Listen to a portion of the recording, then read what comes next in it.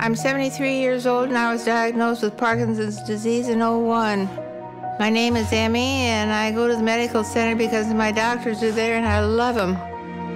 My name is Dr. Pam Santamaria. I'm a neurologist. When you have a diagnosis of Parkinson's disease, your mobility is limited. So you have difficulties walking, moving, tremors can be a problem.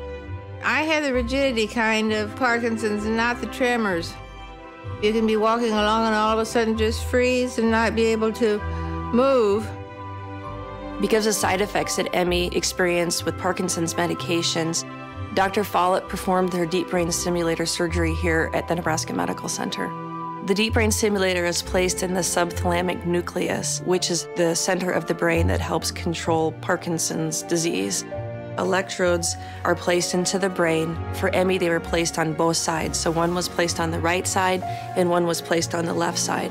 Then there is a wire that comes behind her ear, which is then connected to a battery and placed in her lower abdomen.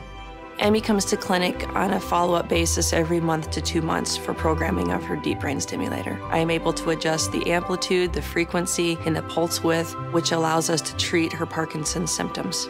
It fires every 90th of a second deep down into my brain, the place that Parkinson's originates from, and keeps me mobile.